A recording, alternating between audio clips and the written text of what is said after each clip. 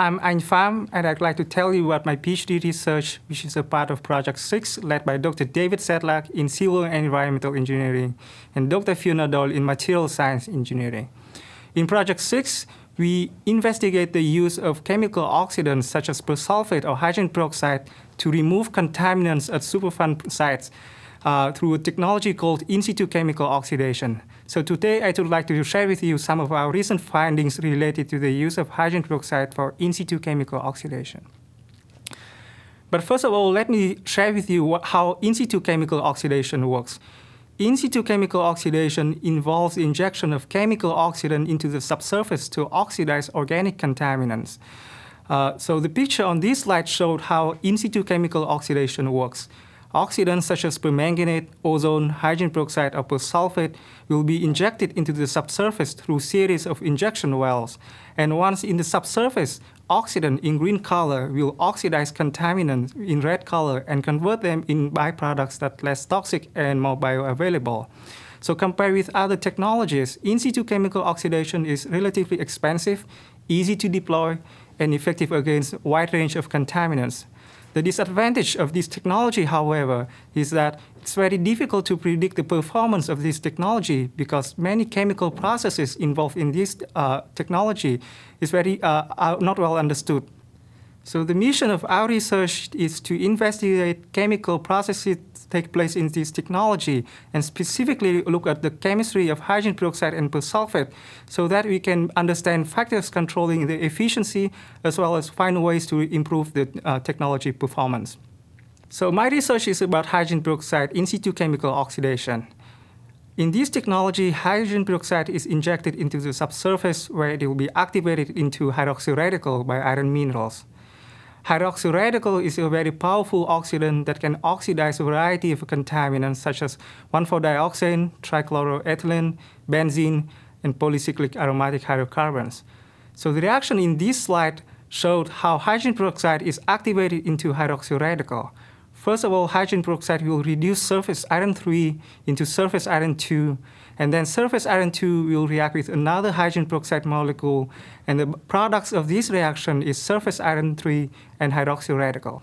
So if you look at these reactions, you can see that for every 2 hydrogen peroxide molecules, we get 1 hydroxyl radical, which means that the efficiency of hydrogen peroxide activation into hydroxyl radical is 50%.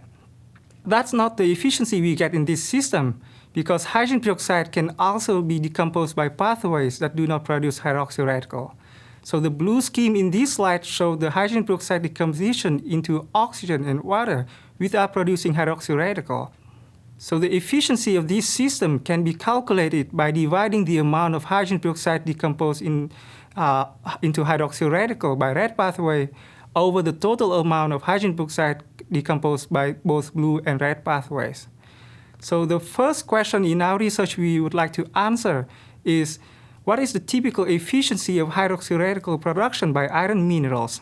Understanding the efficiency of the hydroxyl radical production will allow us to estimate the effectiveness and the cost of the treatment system. To estimate hydroxyl radical production, we set up a series of batch reactors. Each reactor contains iron minerals and hydrogen peroxide. To measure the production of hydroxyl radical, we use phenols as hydroxyl radical probe compound because hydroxyl radical react with phenol and oxidize phenol, and the disappearance of phenol will indicate how much hydroxyl radical is being produced in this system. So we follow the phenol degradation kinetics and hydrogen peroxide decomposition rate. And from this information, we can calculate the efficiency, which is defined as the amount of phenol degraded per each mole of hydrogen peroxide decomposed. And it is important to note that hydrogen peroxide activation is very sensitive to pH. So we try to control the pH as careful as possible by a series of different types of buffer.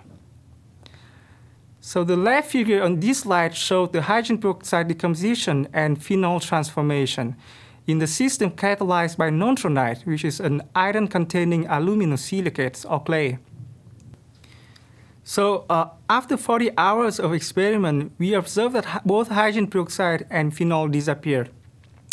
And Hydroxyl radical efficiency can be calculated by dividing the amount of phenol disappeared over the amount of hydrogen peroxide decomposed.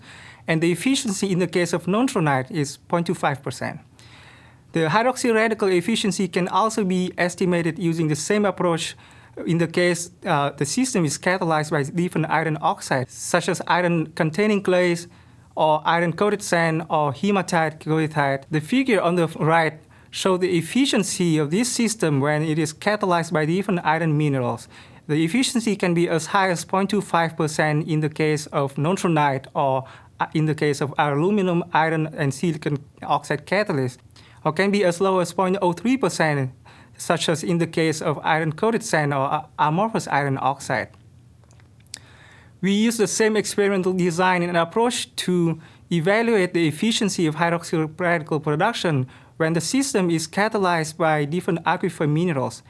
Aquifer minerals are a heterogeneous combination of iron oxide, iron-coated sand, and iron-containing clays. Understanding the efficiency of hydroxyl radical production catalyzed by iron-containing aquifer minerals will allow us to estimate the efficiency of hydrogen peroxide-based in situ chemical oxidation system. So we were able to test 10 samples collected from aquifers at different locations such as Wyoming, California, Arizona, and Kentucky. And the samples were collected by our collaborators at Superfund Research Program at University of Kentucky and Arizona State University. These figures show the efficiency of hydroxyl radical production when the system is catalyzed by different aquifer minerals. The efficiency can be as high as 0.2% in the case of Nerol sample, or can be as low as 0.01% in the case of AFP material. So one thing to note about this slide is the efficiency varies across aquifer sediments, which means that the effectiveness of hydrogen peroxide-based in situ chemical oxidation technology will vary from location to location. All of experiments in our research so far show that the efficiency of hydroxyl radical production by iron minerals and aquifer minerals is very low, which indicates that most hydrogen peroxide is decomposed by the blue pathway that do not produce hydroxyl radical. I have shrunk the size of the red color pathway to illustrate that only a small fraction of hydrogen peroxide is decomposed into hydroxyl radical. Or in other words, more than 99% of hydrogen peroxide will be decomposed by a wasteful pathway.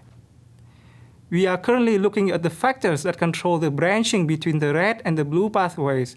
And one of our recent findings was that if iron exists on the surface as iron oxide or cluster of iron, then the hydrogen peroxide will be decomposed by blue pathway. On the other hand, if iron is associated with the structure of the minerals, such as in the case of nontronite, then hydrogen peroxide will tend to decompose by red pathway, the pathway that produces hydroxyl radical. So to test this hypothesis, we use the citrate bicarbonate dithionite method to extract or to remove iron oxide on the surface of aquifer minerals. This citrate bicarbonate dithionite method are being used by soil scientists to remove surface iron and iron cluster, but not the structural iron. What I'm showing this figure is the efficiency with the original and modified or the CBD extracted aquifer minerals.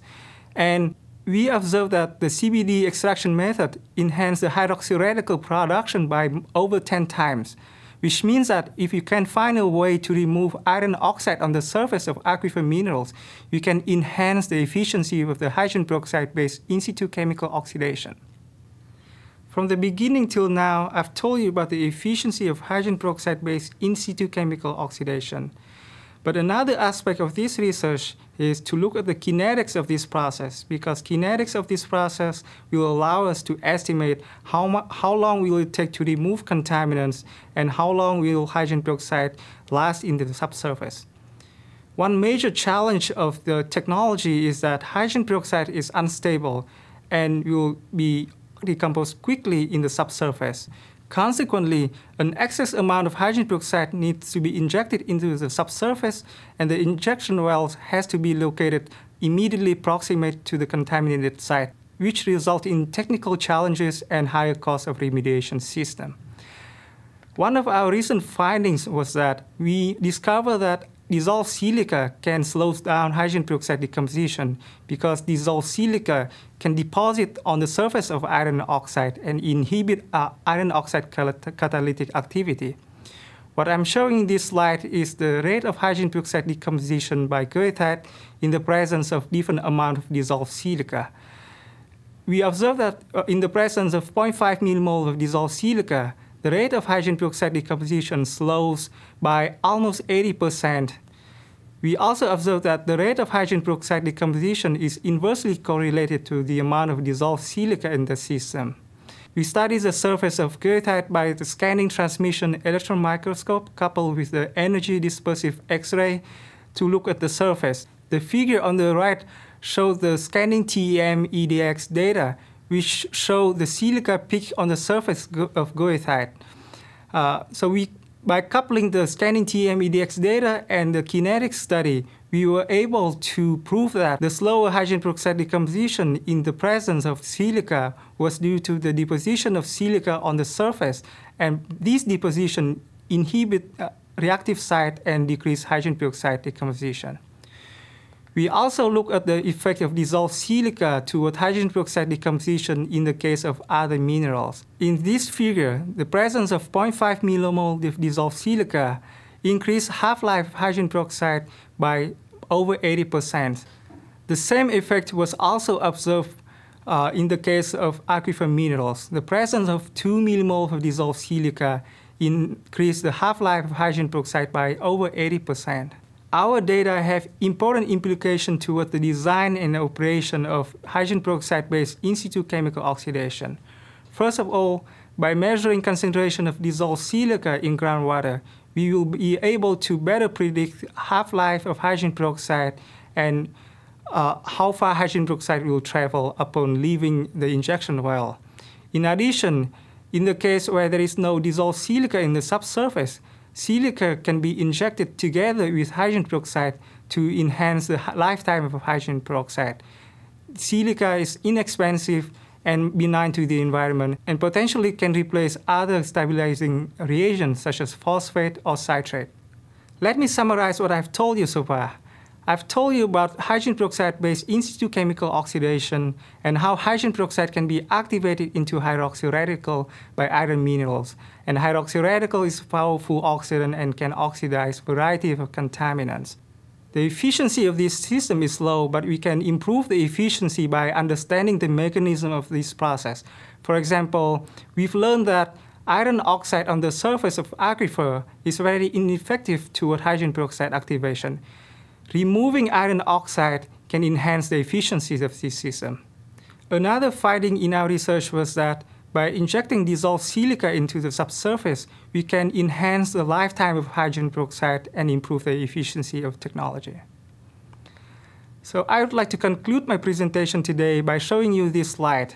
On this slide, I have the estimated number of contaminated sites as well as estimated projected cost for the treatment. There are 300,000 contaminated sites that need to be cleaned up. It is estimated that more than $200 billion need to be invested. These numbers means that for every 1% of improvement in efficiency, we can save about $2 billion. And for that reason, I find that this research is very intellectually challenging, but at the same time, we can make a huge contribution to the Superfund research program as well as to the mission of protecting the environment. Thank you.